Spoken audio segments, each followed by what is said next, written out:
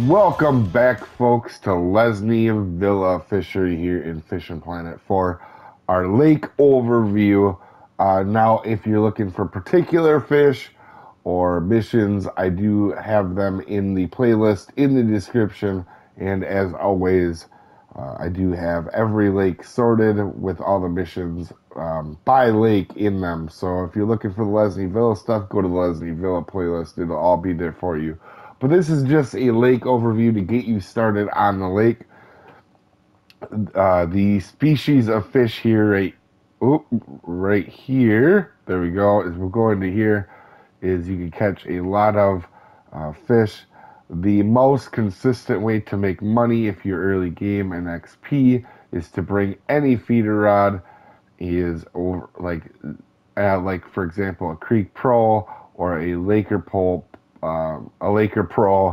but the most important thing would be a 8-hook in red worms there. And if you don't know how to find the feeder rods, you just go to your rods category and you can just switch to feeder, and that is what you're gonna be mostly looking for. If you're at the main lake, there's a lot, or if you're at the main map and not at the lake, there's a lot more options.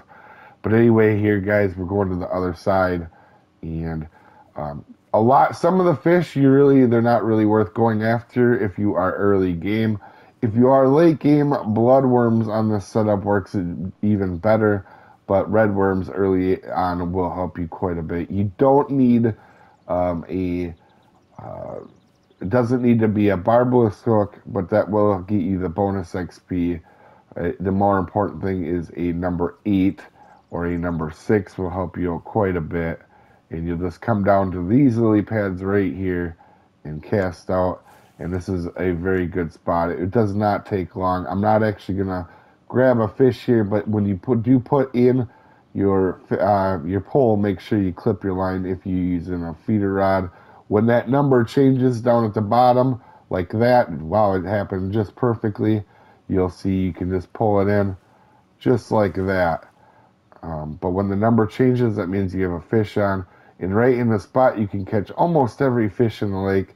The northern pike are not consistent enough to go after, and that is one thing I wouldn't recommend. But other than that, you're going to catch most fish here. And this is a very good starter lake as Lone Star, to mix it up with Lone Star. And the marks here, if you want them to add them to your map by pulling out your map, and you can manually add marks. The coordinates for these marks over here, as you can see, is right in the middle of this hole, but they are negative